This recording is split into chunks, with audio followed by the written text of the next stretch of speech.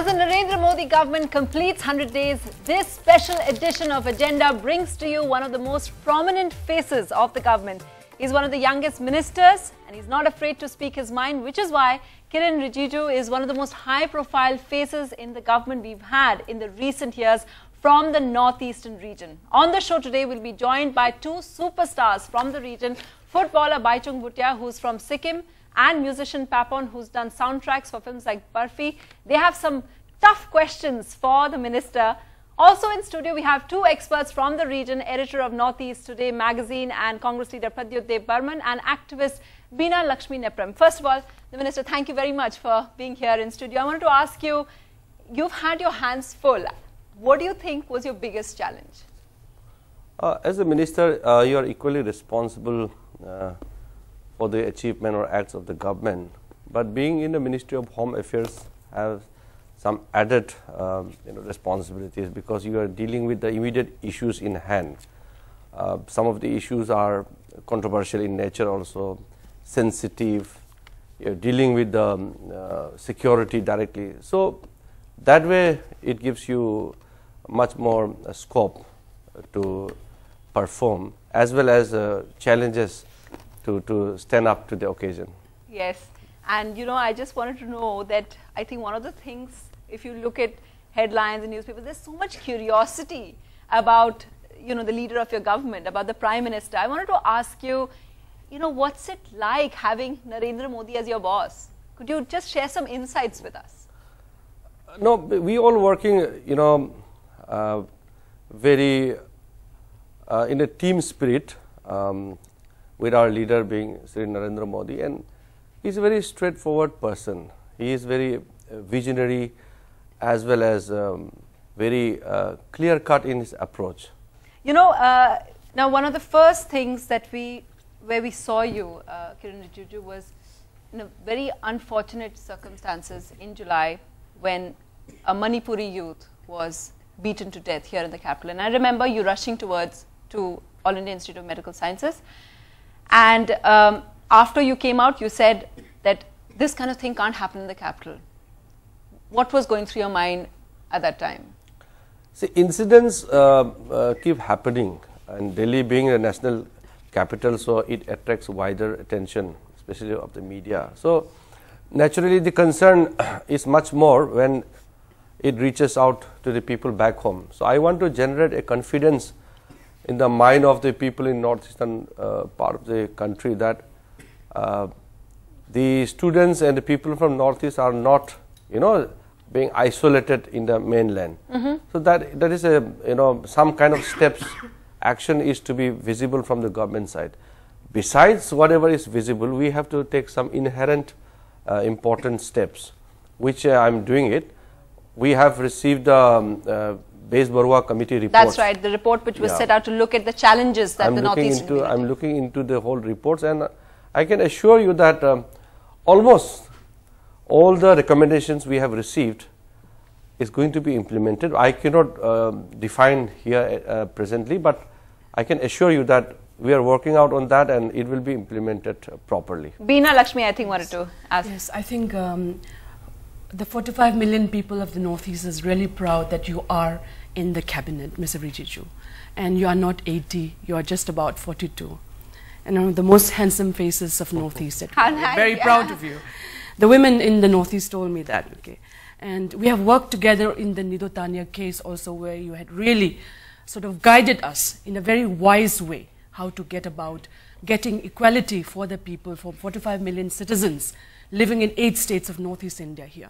So our question is how far will you look into the question of implementing the Base Barua committee, and more importantly, the issue of Irom Sharmila, which is not just about Manipur or Northeast alone, it's about the fabric of Indian democracy, which is thwarted by the continued 58 years of imposition of the most draconian form of the Armed Forces Special Squad. I think Irom has captured the nation's, not just the Northeast people, the nation's attention. Do you want to? Well, that is a sensitive subject, and everybody must give due importance to any issue related to human rights. There is no compromise on that. There are issues where people take advantage of the rights being conferred in the names of human rights or whatever, in the name of freedom.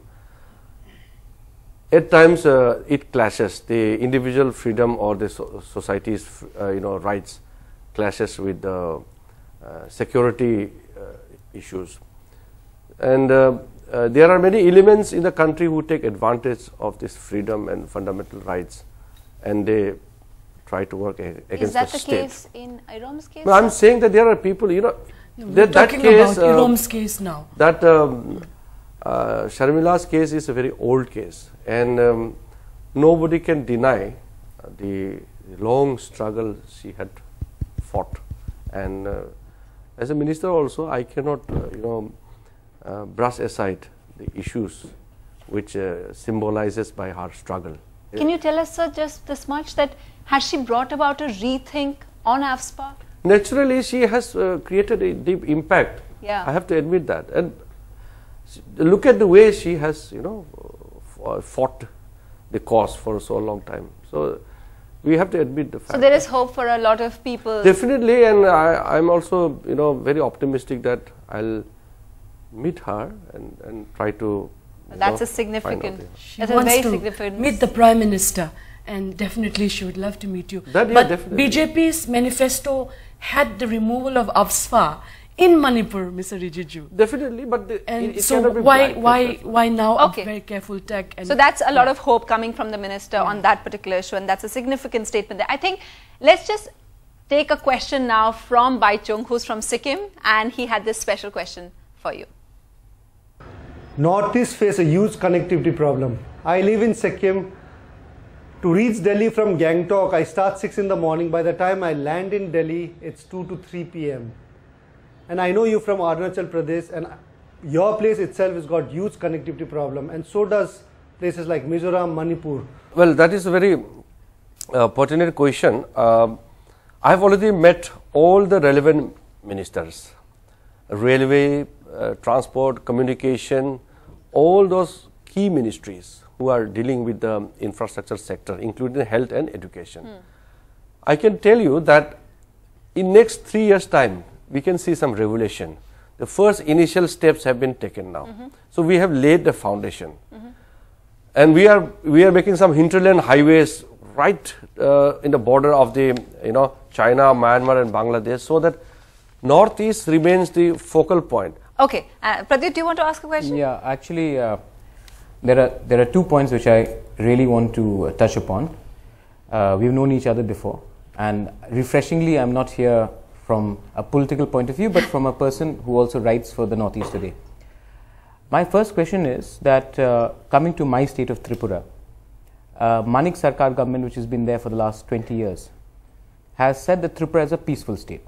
There is no violence, insurgencies is all-time low. Why is AFSPA still implemented only in the tribal areas of Tripura then?